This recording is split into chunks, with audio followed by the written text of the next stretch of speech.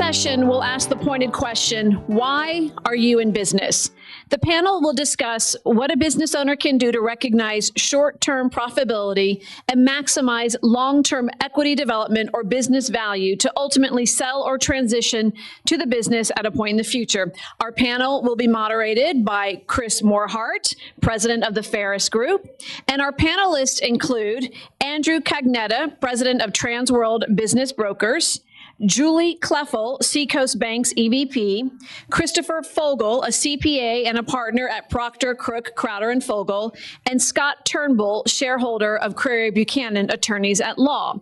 So while our panelists come on up here, I'm going to tell you a little bit about each person. Christopher Morehart, I know many of you know Christopher. He's the president of the Florida-based business management firm Ferris Group. He received his Bachelor of Science degree from the University of Massachusetts in Amherst and continued his education in business administration at the University of Hartford in Connecticut. In addition to several achievements and certifications in small business practice, Mr. Morehart has been honored by the U.S. Small Business Administration as Young Entrepreneur of the Year and was presented with 2 Torch Awards from the Better Business Bureau for business integrity. As a serial entrepreneur, having successfully started, grown, and sold many businesses, Mr. Morehart has over 24 years of successful business management experience and maintains a proven strength in business analysis and implementation of success strategies for improved performance and profitability. His diverse background experience lends to an ability to balance practicality with comprehensive solutions and problem-solving skills. So that is your moderator, and I think you all know him. So thank you, Chris, for doing this. And now, Julie Kleffel is Seacoast Bank's EVP, Small Business Banking Leader. She joined the Seacoast leadership team as a result of a merger between her former institution, Bank First, and Seacoast Bank. She's responsible for developing, implementing, and overseeing the bank's small business banking strategies. And prior to the merger, Julie was Bank First Executive Vice President and Commercial Sales Leader overseeing the bank's Treasury, Commercial Lending, Small Business Administration, and Marketing departments. She has over 20 years of overall banking experience. Julie, thank you for being here. Andy Cagnetta, am I pronouncing that right? Yes. Okay. Andy Cagnetta Jr. came down to Florida in 1995. While looking to buy a business, he encountered a company named Transworld Business Brokers. He continued his search for a business, but was offered a position at Transworld as an agent. He joined the company and quickly became one of South Florida's top performers. Now, over 37 years old, Transworld Business Advisors is the #1 business brokerage in the state of Florida and an international franchisor. Andy is a recognized speaker and trainer in the subject of business sales and negotiations. He has taught his self-authored negotiations class to associations, construction companies, media sales teams, government agencies, high school and university students. Chris Fogel joined Proctor, Crook, Crowder & Fogel in 2009 after more than 30 years of prior experience as a CPA in Florida since 1978.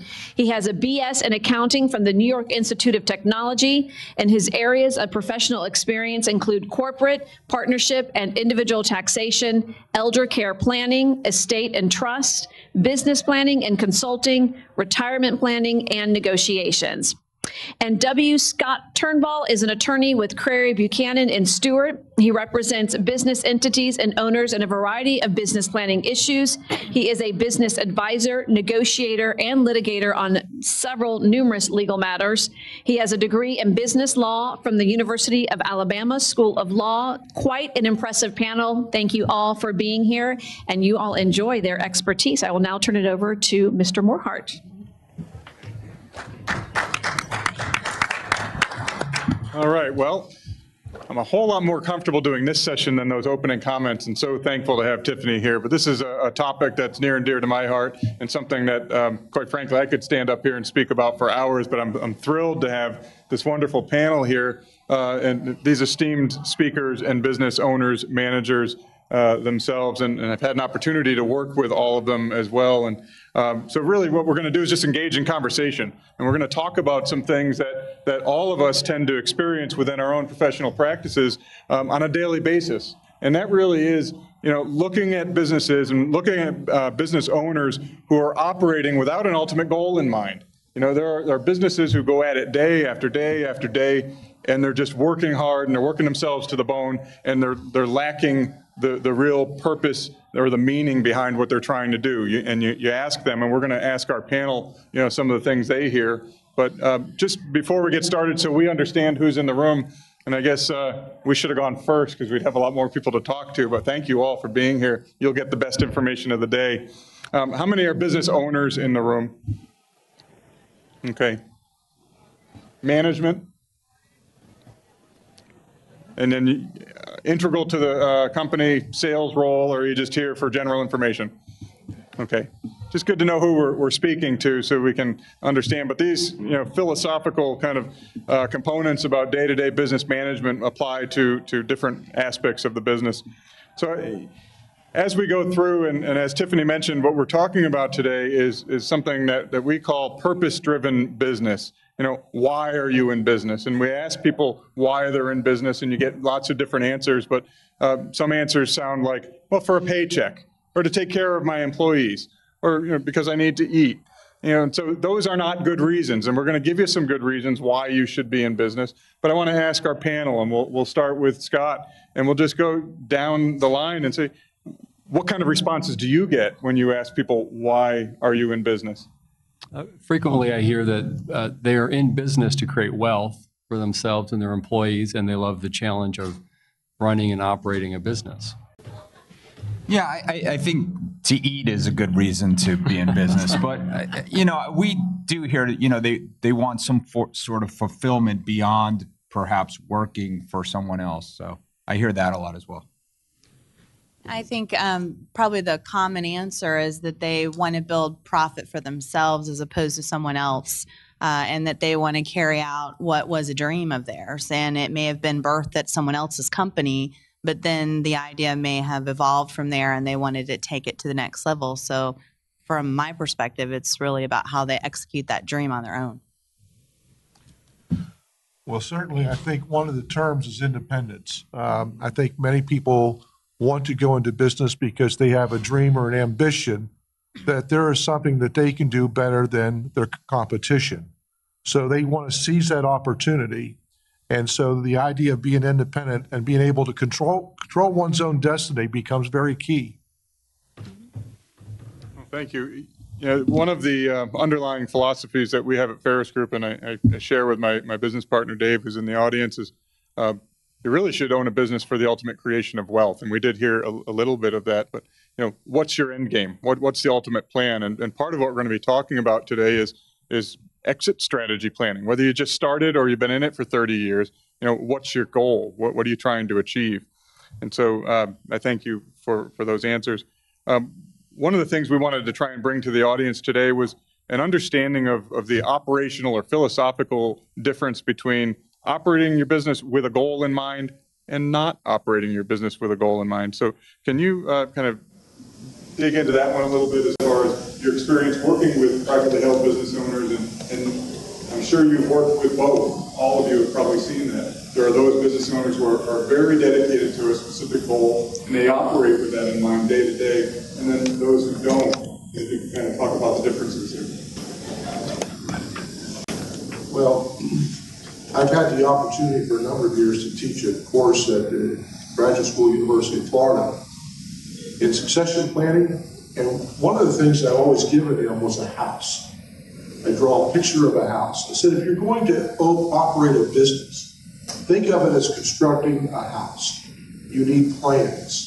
You need permits. You get into the tax issues, the license issues that people forget about. But one of the things that I always have seen, every time I drew the house, I asked all the students, what's missing? And none of them got it. Not one student in any class. And it was the back door of the house. Because they build a house with the way to get in, but they don't build the house with the way to get out. Some people live in the house with just one person, but some have many people. And so these are complications within a business. And so in building a business, one ought to take a look at it as constructing a home. because all the components of the home, risk, insurance, compliance, architectural plans, and entrance and exit, those are all the things that I believe are incumbent upon someone going in. And I've worked with Chris and Dave and others here, and oftentimes they are there, they're just happy making money, but they have not adopted the succession plan. They have not adopted the exit strategy.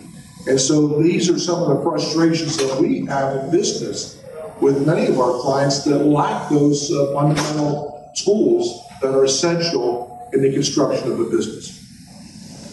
I would echo Chris's comments. The challenge I see when you find a business that doesn't start with a plan is that they get caught up, much like people that work for other companies, in what I call the tyranny of the urgent, or the vortex of the day-to-day crisis management.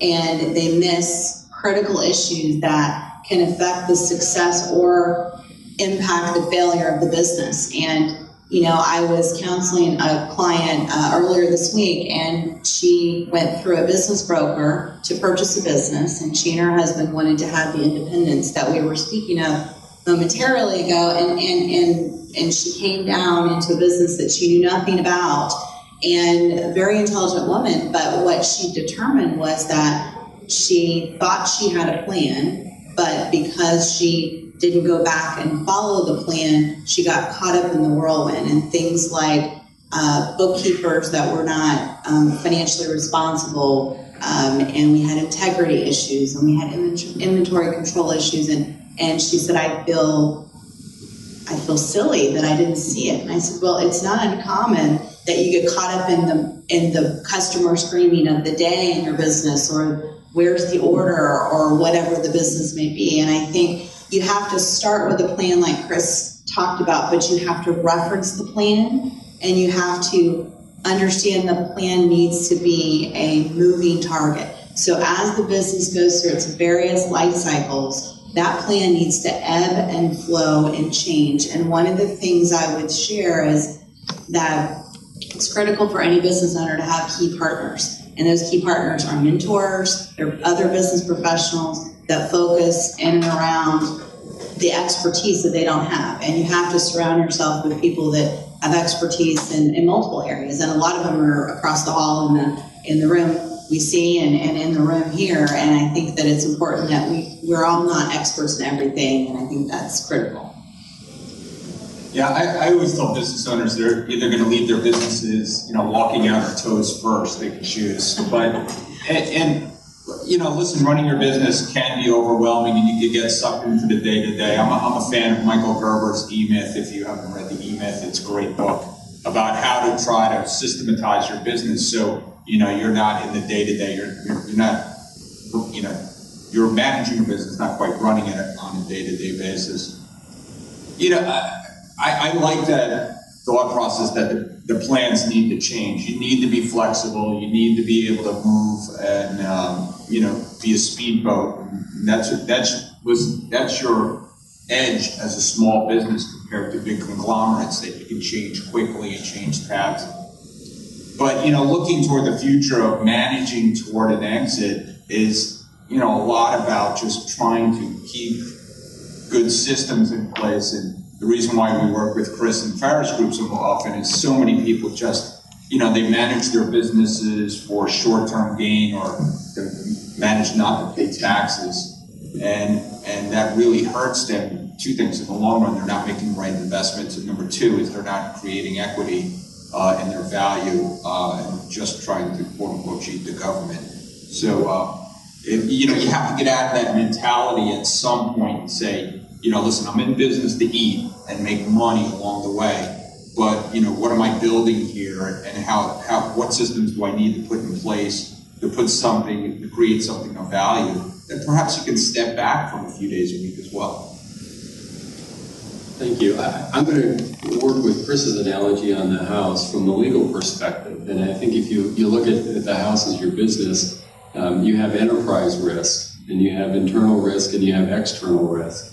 An example of external risk to your business is regulatory compliance. Just about every industry has some regulatory burden. And failure to comply with those regulations can affect your profitability. It can affect your ability to sell your business and maximize the profit of it. There's business interruption risk. That's another external threat. And we live in a great state, but we have hurricane seasons, and we've had hurricanes, and that can cause business risk. And that's something you should discuss with your insurance team. Internally to the business, inside the house, the owners of the house need to have rules governing their relationship. And what happens if there's a dispute that arises between the homeowners or the business owners? Do they have an agreement in place that dictates how we're going to resolve issues? What are the rights and obligations and duties of the owners? We typically look to the shareholder agreement or the operating agreement or some type of internal document that's going to deal with the internal risks of owning a business with others, whether it's family members or non-family members or active members in the business or silent partners who invest a lot of money but sometimes aren't so silent. So, that's another example of an internal risk. Key employees can be an internal risk to the house. I mean, you've got a cook in the kitchen, you've got the butler, etc. I mean, they need to be well compensated. If they're key employees, you need to have agreements in place to protect your business interests. And if the chef up and leaves, who's going to make the meals and how are we going to serve the kids? So, that's a good example, of the house and how it relates to the business. Intellectual property is becoming a huge business asset, and it can be a risk externally and internally if you don't have the procedures in place to protect your trade secrets or monitor your proprietary confidential information, and that can be taken from you. That can cause a risk to the profitability of your business. You need to think about protecting that intellectual property with trademarks, copyrights, patents, if you will, depending on the nature of the business. And so that's an internal and external risk. And those are all examples of using the house analogy with your business that if you look at, from your business lawyer's perspective, I kind of look at the enterprise risk and work with my clients on identifying those risks and doing the things that we need to do with your CPA, your business advisor, your insurance salesperson to minimize those risks and so that you can, operate your business towards that purpose profitably and exit down the road when you need to sell or want to sell.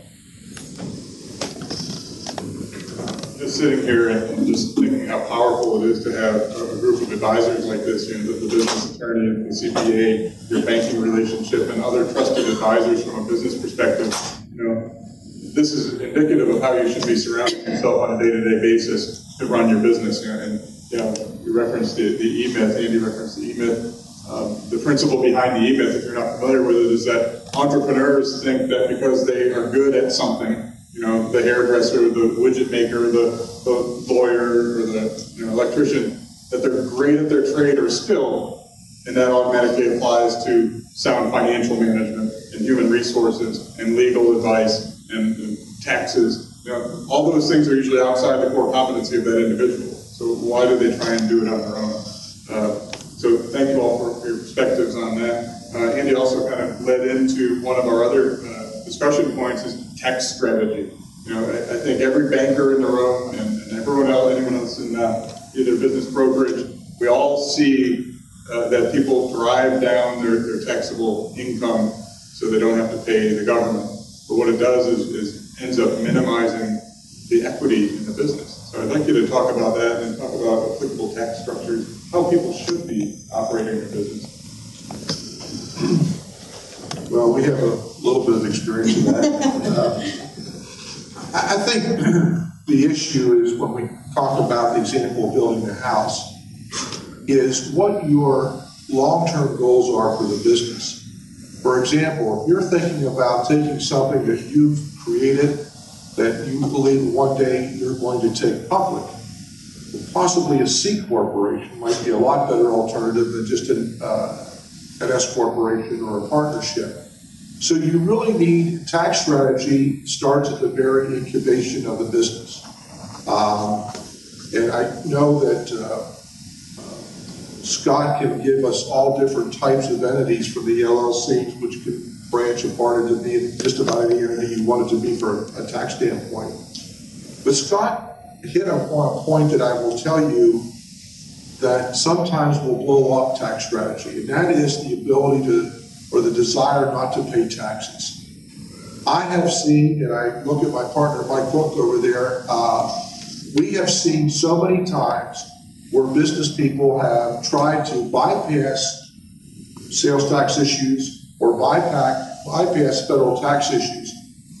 And from the Florida Department of Revenue standpoint, you are going to be audited. It's not a matter of if, it's a matter of when, because that's the only revenue the state has. And I will tell you, it's far more difficult working with the Florida Department of Revenue than it is the Internal Revenue Service. And they're nasty, because that's all the money they can get. And Internal Revenue Service, I see them take businesses that thought they were doing well, and when they got done, they were upside down because they didn't pay their payroll taxes, they didn't pay attention to the compliance issues. So tax strategies are, one, is being in compliance. And secondly, I tell my clients, I want your taxes to go up every year. I do, because that means you're going to be more profitable. It's the disciplines that you put in place to minimize your tax bite in terms of planning when to do some capital expenditures, maybe before the end of the year or after the end of the year. Deferral strategies, adopting a cash or an accrual basis, tax basis. There's all kinds of tax strategies, but you have to understand what your business is all about, where you want to go, how you're going to get there. But you've got to surround yourself with competency in terms of the tax areas, both federal and state. Because I will tell you, many of our clients have gotten caught in the state issues where they were selling things in other parts of the state, and there's local tax options in different counties, and they were only treating it as if they were selling it here. And we've seen it all across the board in all types of businesses, from restaurants to manufacturing, you name it. Some manufacturing clients that we picked up were paying sales tax for machinery and equipment. State has an exemption. If they would have talked to their professional, they would have avoided paying taxes so they didn't even have to pay. So to me, tax strategy is an ongoing thing. That's also an ebb and flow because things are changing. I don't know if we'll talk about today, but just something massive came down now from the DOL on overtime, and that's going to be a whole nother can of worms. So I will not step on a CPA about tax strategy ever, because that's not my area of expertise, but I will speak to the foundational blocks around financial management and related to bookkeeping and tax management. And one of the biggest pitfalls I see in financing small businesses is their lack of focus and prioritization around managing excellent in-house books, as well as partnering effectively with a professional in the tax preparation area. You know, in small business, you're always looking to save money. So it's like, well, I'll do TurboTax, I'll do a smaller tax service, and that'll work. But what I see a lot of times is that in that process of trying to save money, it costs the business a fortune. So to Chris's comments about both federal and state tax issues and payroll issues, I've seen it cripple and kill a company and destroy a company many times. But I also have seen the inability to manage your day-to-day financial management in-house cripple and kill a company because you weren't paying attention or didn't have the ability to pay attention through appropriate financial bookkeeping about what could be happening inside your company through, unfortunately, embezzlement and mismanagement of funds within your own company and key employees potentially. So, you know, QuickBooks is sort of the go-to program for small business as far as internal bookkeeping, but it's garbage in, garbage out. It's a software system. And if you don't know how to use QuickBooks and you don't know how to use it effectively, QuickBooks for Dummies is not a good place to start. There are professionals and people that specialize in that program, and I would highly encourage you to get some education around that. But it's an excellent program to start, but you actually have to look at what it outputs. So I've seen many clients send that information into a bank, for example, or to a financial institution for financing, and we have brackets in the assets section because of a company overdraft, for example, and it's an accounting entry. Well, you can't tell a banker it's an accounting entry, right? I need to know why the accounting entry looks that way. And let's talk to your accountant. Well, I don't have one of those. Well, let me talk to your bookkeeper. Well, they did that. So I would tell you that it's really critical that those building blocks, the infancy of a business, you're using the right systems, you understand the systems, and the information going into the systems is looked at regularly. The other thing is I don't look at financial statements. I'm a small business. I just do taxes. Well, how do you manage your day-to-day operations of your company without knowing what's going on with your inventory, with your receivables, with your payables? How do you do that if you aren't looking at some type of a bookkeeping system? So it's really critical. It's impossible today to get bank financing or any type of legal financing without accuracy within the books.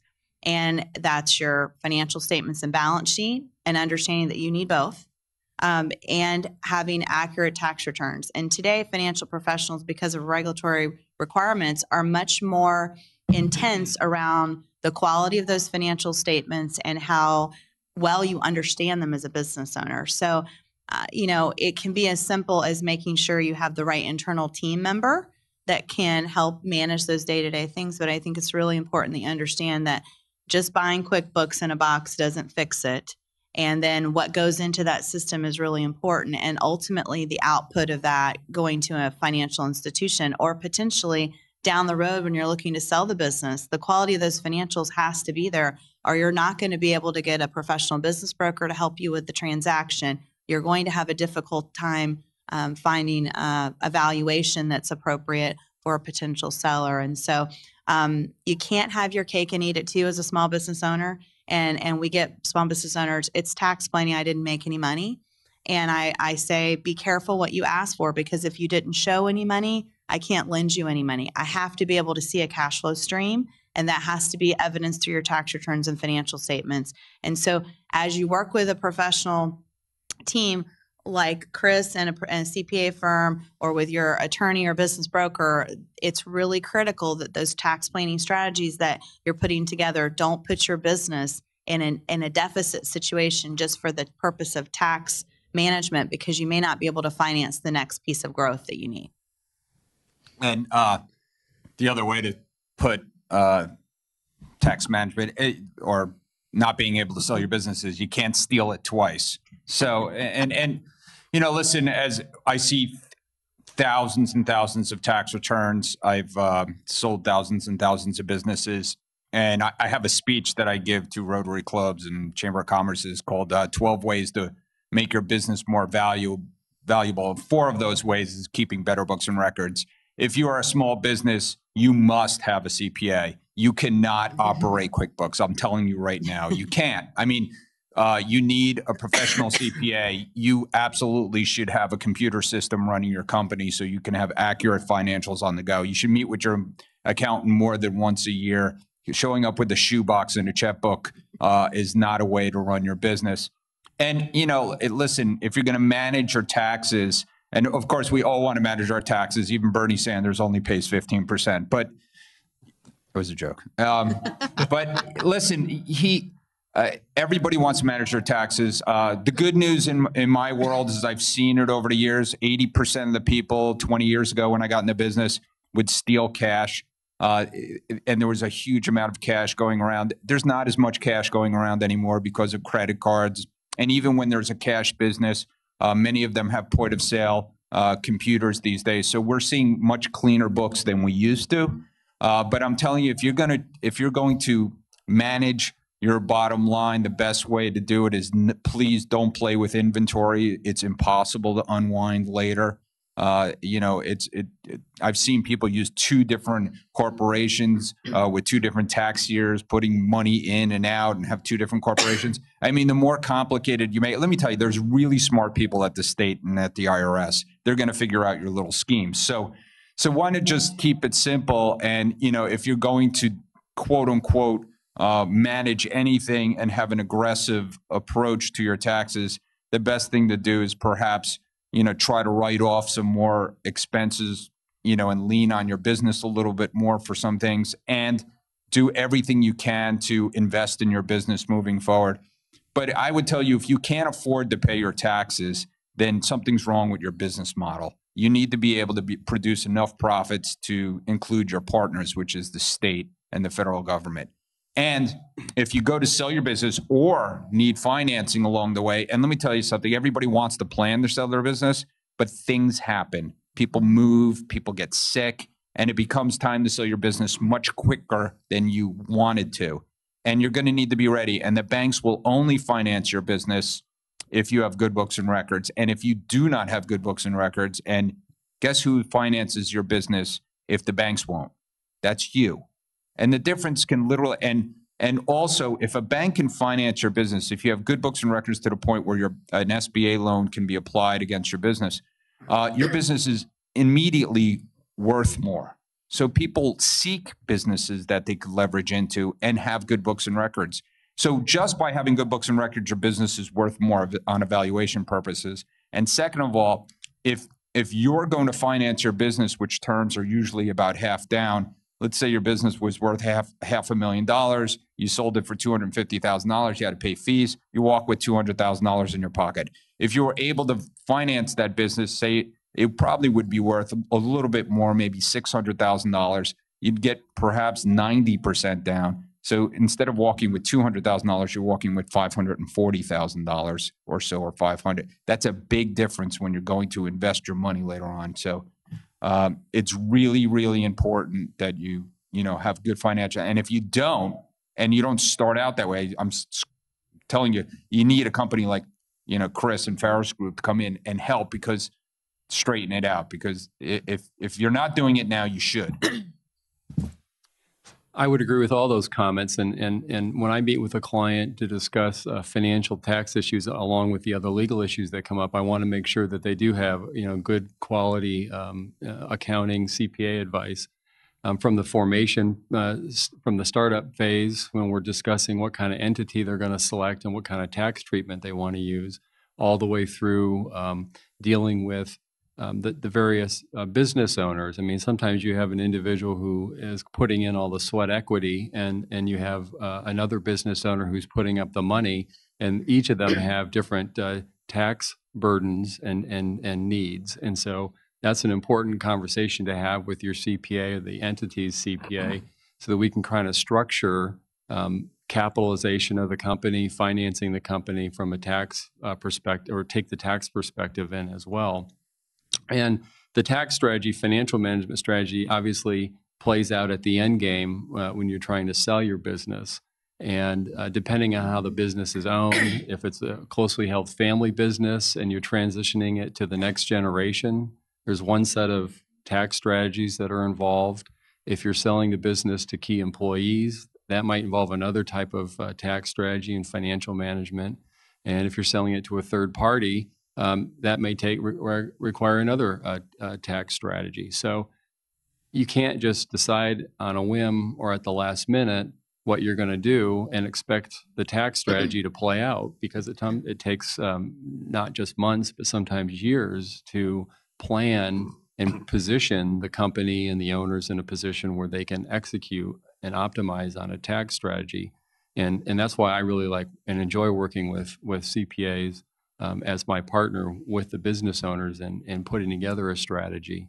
And then I will also comment from a legal perspective on the buyer's perspective. When they're buying a business, they want to see solid financials. They want to see audited financials. They want to see tax returns. And during the due diligence period, the buyers and their lawyers and their CPAs are going to go through those financial statements, those tax returns, line item by line item. They're going to ask for supporting documentation. They're going to question entries.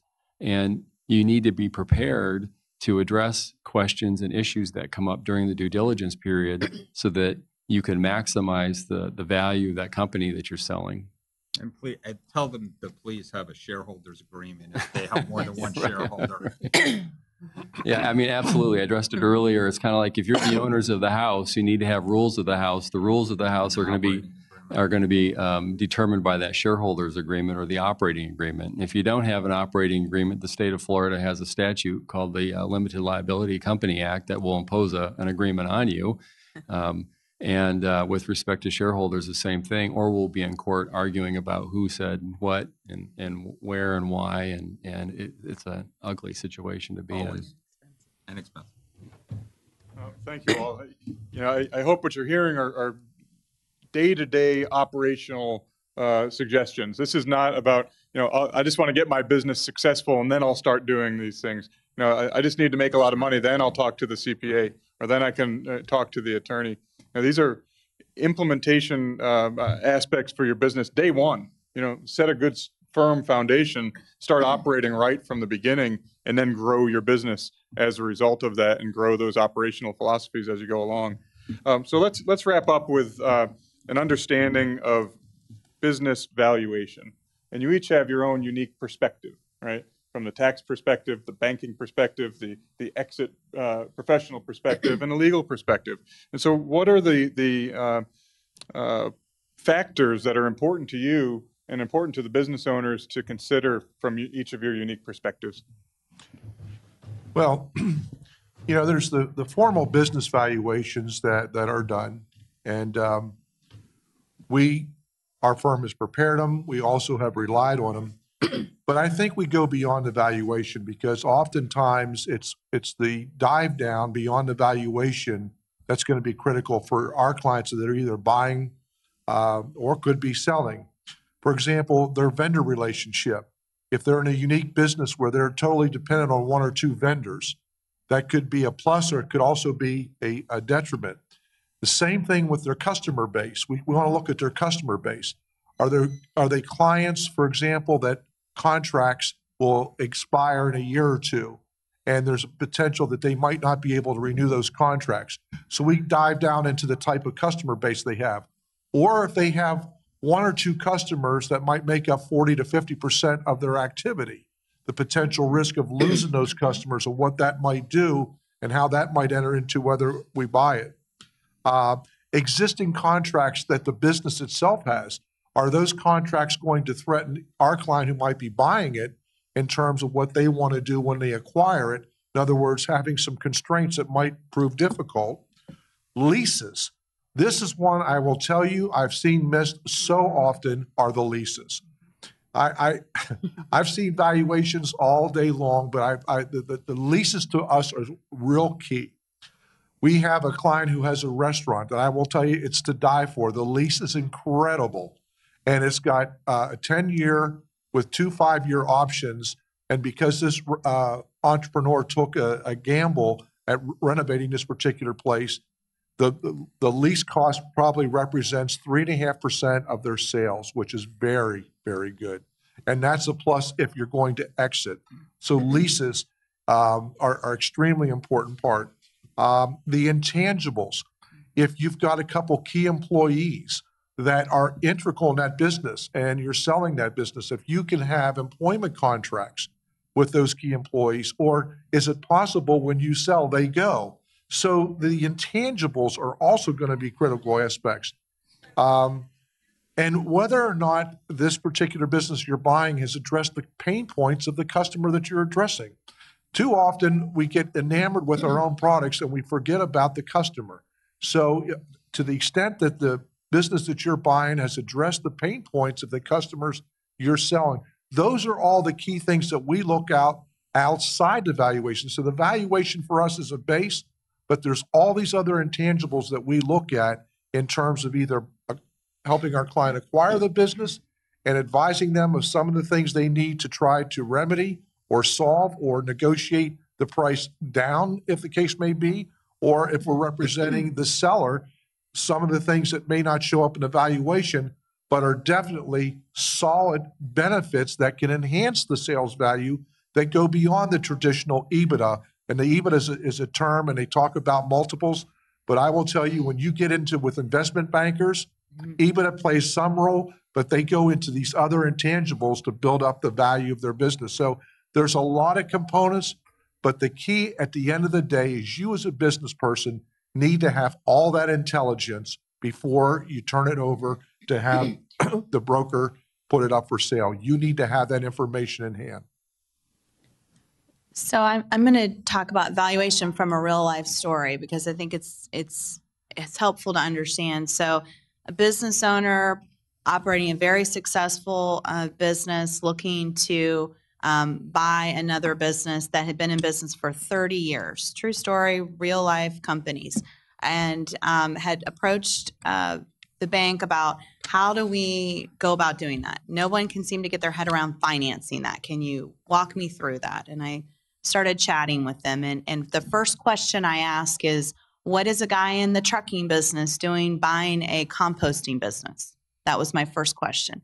And the answer was a good one, in that he had a similar business through another partner that had a composting element to it. But the key ingredient was that the trucking company was providing all the hauling for the business that he was purchasing, which was the composting business. And the value to him was the high cost of the movement of the product was killing the margins in the company he was buying. So number one, I always ask the question, why? Why would a general contractor buy a restaurant? Well, they probably shouldn't do that, but there may be a reason. So as a banker looking at financing a sales transaction, the first question we ask is, why are you buying the business? The second thing in this story that is interesting is I said, do you have a buy-sell contract? Do you have a contract?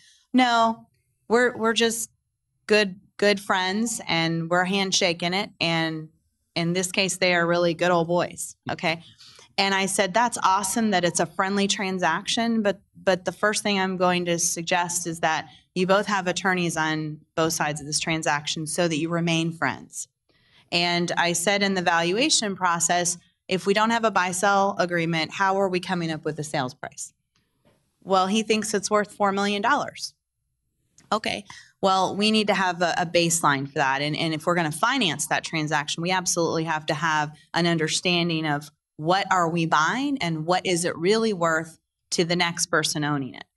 And in this story, what we found is that there were attorneys on both sides, but the attorneys hadn't really been able to or allowed to be able to drill into the buy-sell. But the other piece of that was no formal valuation had been done anywhere of any kind, not a real estate appraisal, which most business owners think that's the only thing. If I own real estate, that's the only thing I have to have evaluated. No, this company had over $1 million worth of fixed equipment assets that are critical to functioning the company. So we needed to know what that equipment was worth, what the life value of that equipment was worth. And if we didn't have this equipment, we couldn't operate this company. And the end game of the story is this friendly transaction was $1 million more than it should have been. And the positive end of it is that they worked it out among themselves through their attorneys and their CPAs once we got everybody to the table that we are going to get an independent valuation and determine what it was. But it all came down to what Chris was saying. It was the intangibles of the business. We're always looking for the quality of the customer base, the sustainability of the customer when you, Mr. or Mrs. Business Owner, are gone. Are you the face of the company, and are you the person that customers do business with? If you are and you exit, what's the transition? Will those customers leave with them? We look at some of the other areas that Chris talked about the concentration of the customer base, but then I also look at what makes a great business is the great customers and the great employees. So who's going to remain behind, and what are you doing about that?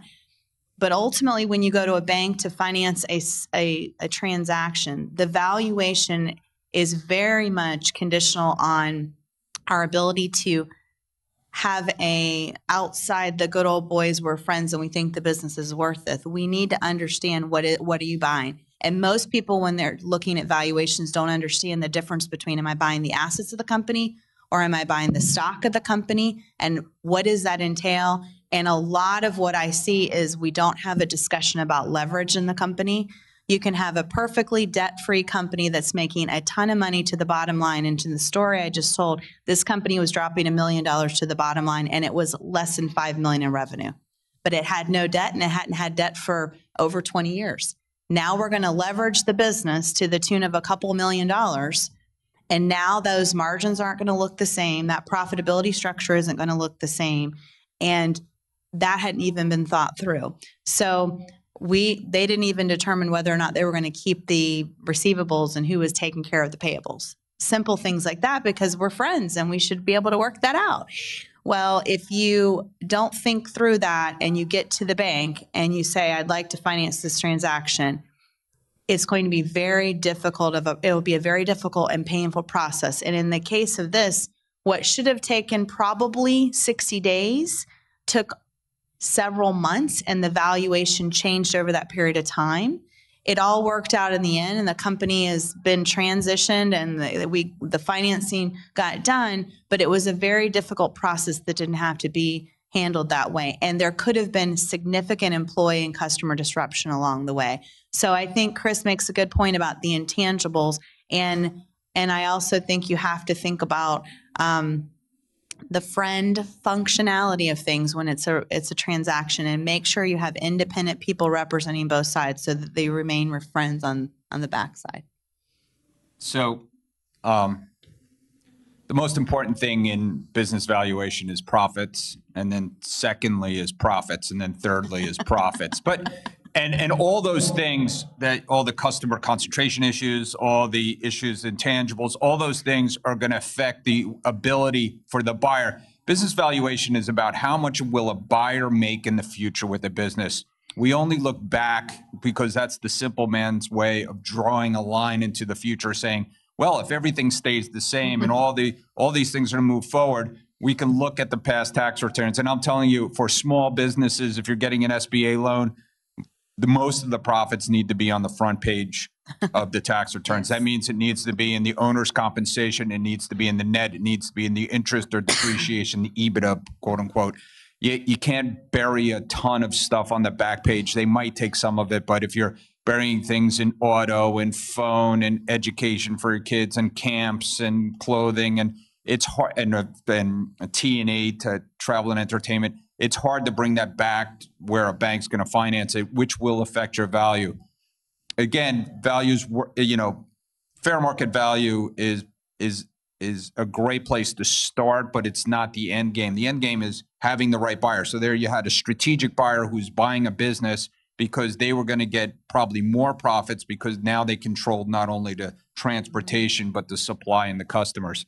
So it's about finding the right buyer, and it's about understanding how much all the things that are going to affect the ability for a buyer to make those transitions and all the risk involved. And what the buyer's trying to do is understand the risk. The sellers want to get the most money for the business that they can. The banks are trying to be concerned about their leverage and their cash flow moving forward. So all those things, you need again, you need good books and records to be able to show that profit to the buyer. And at the end of the day,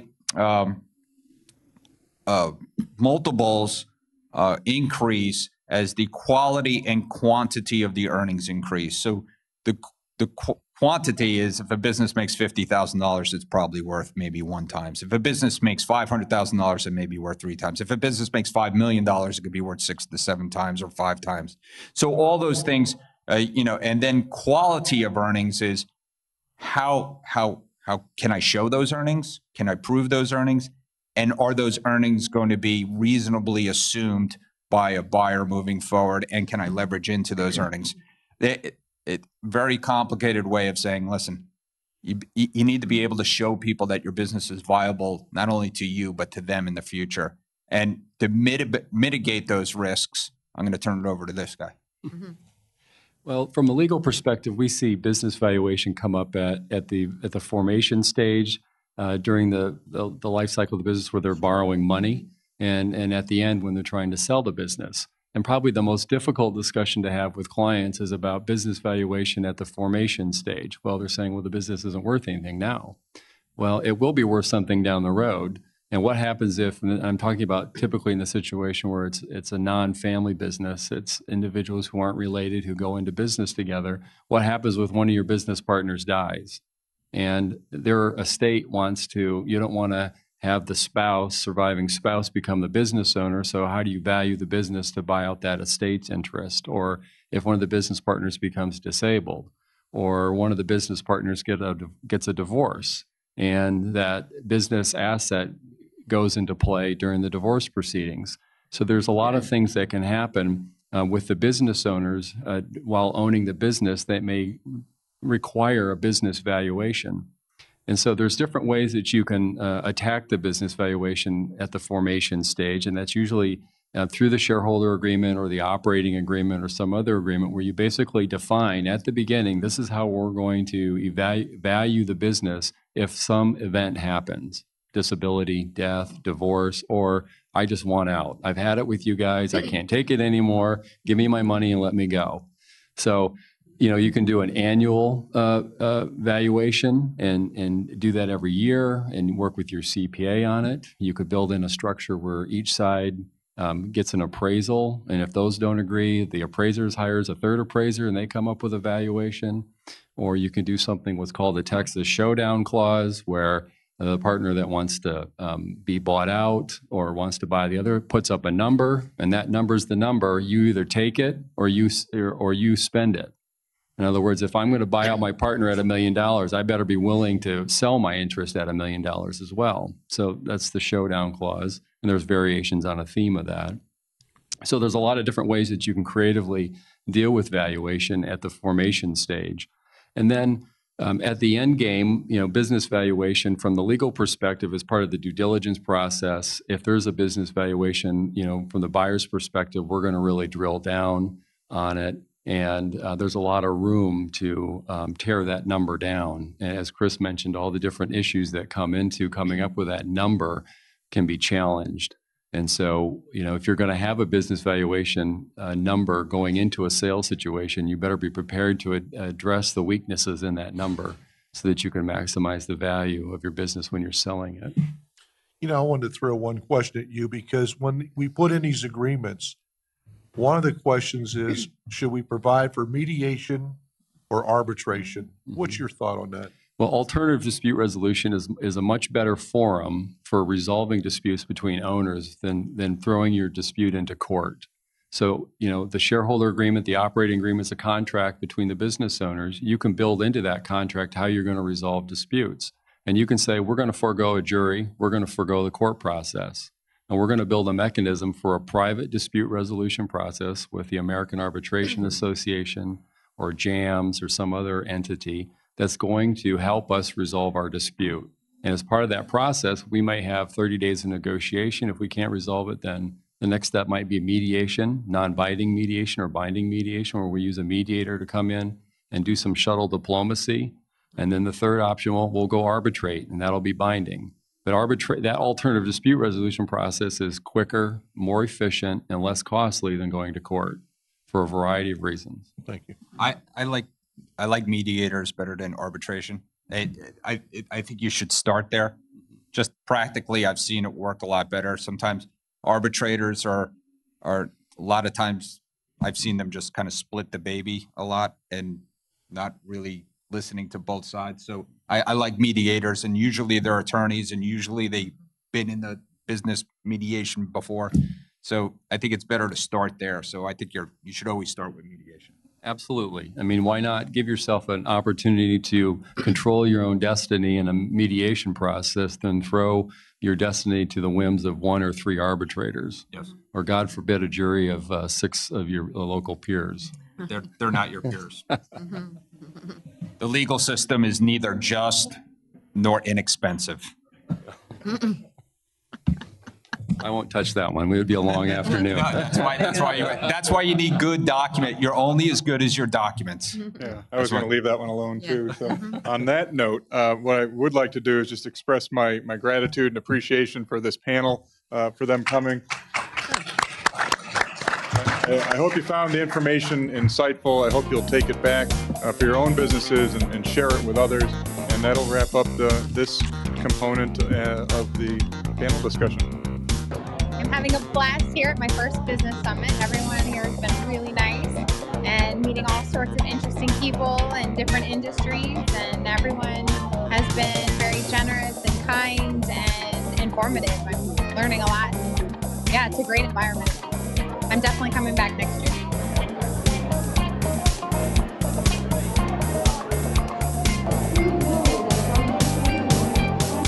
I come out to the Treasure Coast Business Expo because we get to connect with a lot of new faces and potential business customers.